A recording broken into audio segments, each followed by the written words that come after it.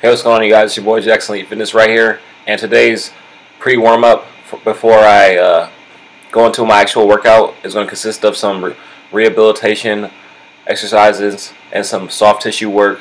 Basically, what I'm doing is I'm putting this foam roller on my hip flexor, which I strained the other day when I was squatting. So I'm just rolling over it, making sure that I'm hitting any tight spots. And any tight spots, I'm just going to lean on it and roll over it, basically. You want it to kind of hurt, but you don't want it to hurt too bad. You just want to kind of like massage it out a little bit. After we roll out, what we're going to be doing is a little bit of glute activation right here.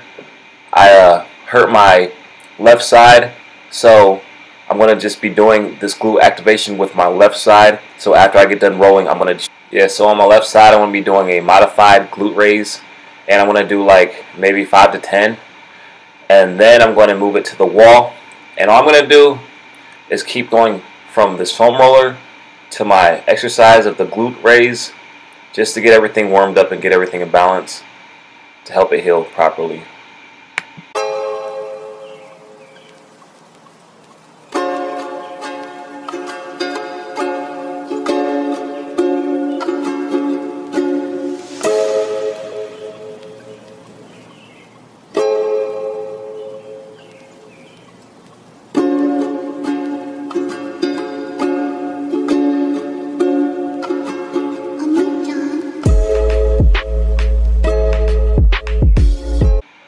So if you want to try something different to activate your glutes, this is something that I thought of when I was at the gym.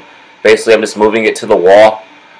It's the same thing as a glute bridge from the floor, but you're just standing up, and on the opposite leg, you're going to be going to your tippy toe, and it helps with the extension of your hips. So if you're tall like me and you got long legs, this may be useful for you, but if you have short legs, it may not. So therefore, here's a different modification of the exercise.